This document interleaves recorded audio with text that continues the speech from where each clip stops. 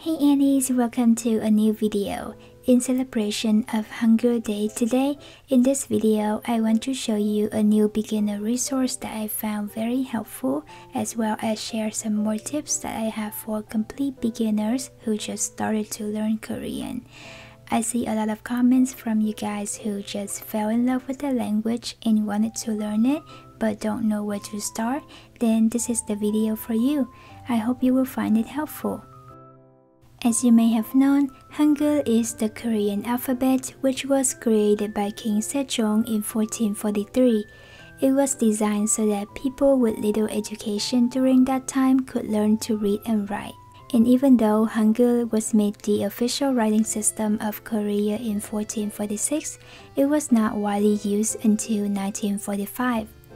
In my opinion, Hangul is one of the easiest writing systems that you could learn and one of the most beautiful languages. Easy or not, I think learning any language requires serious commitment and effort to be invested in it. So where can you learn Hangul? There has been an increase in Korean language popularity over the past few years, so there are so many resources that you can learn Hangul from. If you are completely new to the language, I highly recommend checking out this course called First Step Korean on Coursera. This course is taught by Kang Sung-hye 선생님, or Professor Kang, who has been teaching Korean education at Yonsei University, one of the 3 most prestigious universities in South Korea. The course consists of 5 modules and covers all 4 skills: reading, writing, listening, and speaking. The 5 modules are conveniently divided into 5 weeks, and each week covers different materials. During the first week, you will learn how to read and write Hangul. Then during the following weeks, you will learn some basic expressions that are used in everyday life, like self-introduction and telling date and time. One of my favorite things about this course is that the video lessons have subtitles for a lot of other languages besides English, such as Spanish, Chinese, French, Arabic, German, Vietnamese, so you can still learn Korean even when you are not fluent in English. I know at least my viewers are from different countries around the world, so I think these subtitles would be so useful. There are also quizzes at the end of each module to test your comprehension, and I personally think these quizzes are very well designed. Even though this course takes about 18 hours to complete, which you can technically complete it within a week, however, as a complete beginner, I highly recommend you following the 5-week schedule because it is better to absorb new materials slowly and consistently than rushing through the lessons, which will not get you far when learning a new language.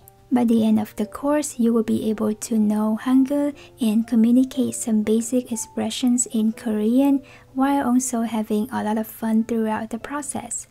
And the best thing about this course is that it is 100% online and completely free, which I think is amazing for such a helpful resource. You also have the options to purchase the certificate, which would be useful for your resume, but you don't have to. So again, if you are someone who are completely new to the language, this course is where you want to start. I will leave the link to the course in my description box, so make sure you click that link so you can start learning Korean today.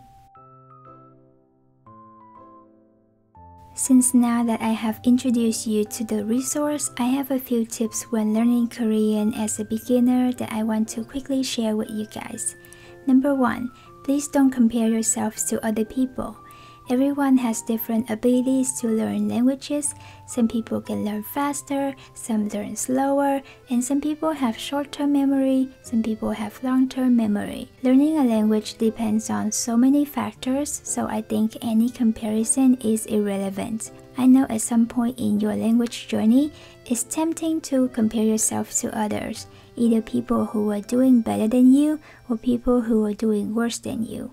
Either way, I don't think you should compare yourself to anyone. You do you, you have your own journey, and everyone else will also have their own. The next tip I have for you guys is to be patient and consistent. As I mentioned in the beginning of the video, to be invested in learning a new language, it requires serious commitment and effort. Learning a language is a long and difficult journey that should not be rushed. If you are a slow learner, then so be it. It doesn't matter how long it takes as long as you are willing to keep going to reach the end. Just simply think about how a baby learns to speak the first word. Would you expect a baby to know how to speak right away? No, because it takes time, effort, patience, and consistency. Learning a new language is the same. The next tip is to make realistic and specific goals. To speak Korean fluently or to watch K-dramas without subtitles is not a bad idea, but you may also want to set goals that are manageable and achievable. Something like, oh, I want to tackle 5 grammar points today, or let's finish this book by the end of this week. Having realistic goals is more motivating and helps you reach your end goal easier and faster.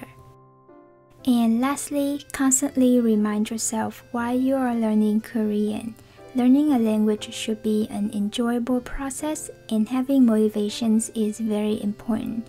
Either it is to understand your favorite K-pop groups, to watch K-dramas without subtitles, for your job, for fun, it doesn't matter. Any reason is relevant, and don't let anyone else tell you otherwise. The more important thing here is you're willing to put in the effort and time to reach that goal. And that brings me to the end of this video. I hope you find the resource and the tips helpful. If you did, please don't forget to like and subscribe to my channel for more Korean study content. I know things can be hard sometimes, but I am always here to support you on your Korean learning journey. Thanks to Coursera for sponsoring this video, and thank you guys so much for watching until the end. I will see you soon with another video. Bye!